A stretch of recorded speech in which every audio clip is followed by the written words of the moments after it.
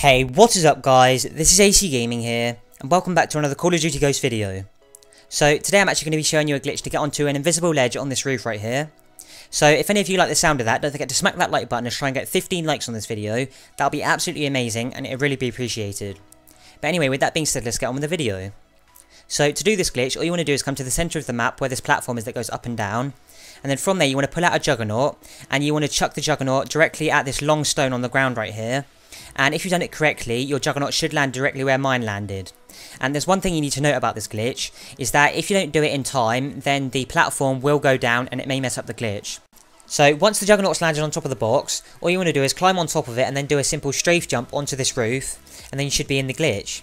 Now this is actually a really awesome spot for online, because you've got an all-round view of the centre of the map, so you could basically take out anyone from any angle you wanted.